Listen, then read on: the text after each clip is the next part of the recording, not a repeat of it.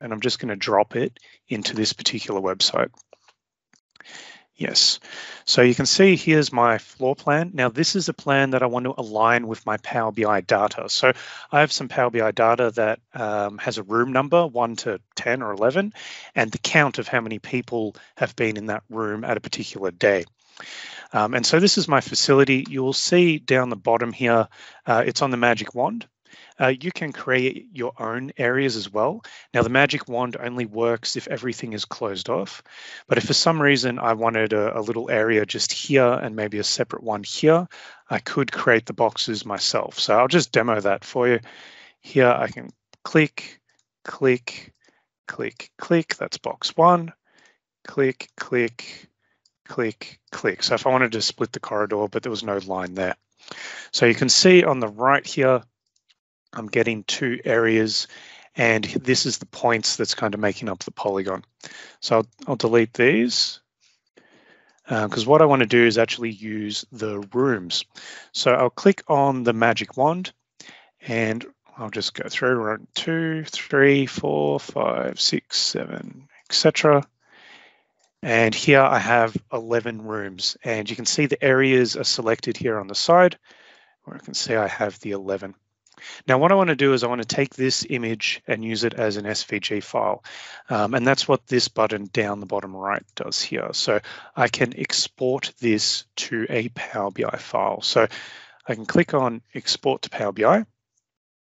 Here's my file with just black squares. And I just need to save as. So save image as. I'm just going to leave it as download.svg. So I click download.svg. And that's the file that we're going to use. So let's jump into Power BI now. So I'm just moving Power BI up. Now, just to show you in my report here, I have a date, a room, and the day of the week and the count, etc. So that's all the data is. Really, I'm interested in the room number and the count. So if I jump into Power BI, I've already dropped it in here for you, but it is referred to as Synoptic Panel. If I get more visuals, and I'll show you where it is. If I just write panel, this is the visual that I'm using here. So Synoptic Panel by OCViz. So it's already in this file. I'm going to click Synoptic Panel, and it's going to need some data. So if I open up my sheet on the side, what we're going to need is, so the category is going to be the room, which is I think room 15, and then we can just look at the count, or we can look at average count as the measure. Now the chart is not going to work until we put an SVG file in here to map against our data. So what I want you to do is select the local maps.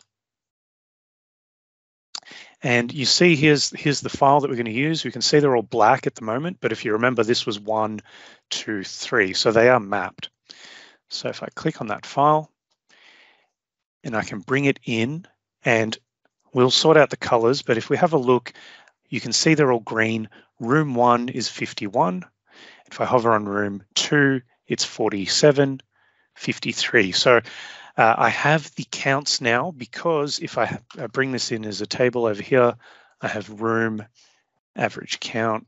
Just make that into a table, and I'll just unaggregate that. So you can see here, when I click on room 1, it's going to highlight room 1 for me. This is the one that had an average count of 51 people. Room 8 had 58. So here's room 8. So we just need to add some conditional formatting for higher and lower. So if I select my chart, go to the conditional formatting, it's referred to as states. And here I could enter some colors. So state 1 could be red, and when it is 40, and then 50 might be yellow, 60 might be purple, I think I've done this the wrong way around, do it like that. So I'll just leave that there a second so you can see. So I've just selected this emblem and I'm saying 40, 50, 60, and I'm just choosing some random colors to show you. Obviously, you can spend a little bit more time cleaning that up. But a really good solution for any of your planning teams or your enforcement teams or anyone who has a floor plan. How many people sit at a particular desk? How many people are parking in a certain car park? How many people are using a certain room in a facility? Anything that you have a floor plan, you can bring it into Power BI. And I thought I'd demo that for you because especially for those of you in the council space, I think you would find a lot of use in terms of, parking, people sitting in areas, IoT sensors of buildings, facilities, open space area. If you've got the data, if you've got a floor plan, you can bring all that into Power BI. So I'll just check the chat if there's any questions about that. Risk matrix, yeah, that's another good option. Yeah. Thanks, Brian. Sorry, we've gone a little bit over time, so let me get the winner of the book up and running. So I've connected that data. So if you haven't filled in the form now, please do fill in the form. You can see here, actually, I've got the form, so I've been watching. So this form, at the moment, there's 67 respondents. This is connected to my Power BI file. I'll open up my Power BI file here. So I've got 50, I'm just going to refresh it. So it is connected to the form data. Now I've got 71, which is good. So I've got our 71 people. If you want to enter, I'll just give you 10 seconds to jump in, but it is connected all via forms. So if ever you're doing a survey, you want to do something live like this, you can connect your Power BI straight to your forms data. And there is a name defined here, but I've got a random generator.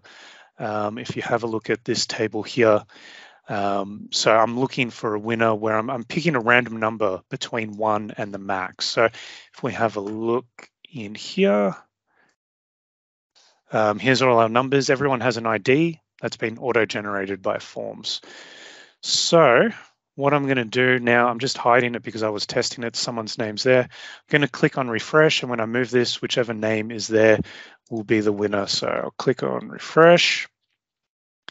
76 people. Okay, so some people were joining in, so I'll just click one more time.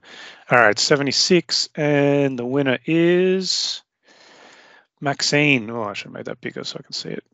McDermott. All right, congratulations, Maxine. I'll get in touch with you, or if I don't, please do send me an email, give me your postal address, and I'll post that out to you.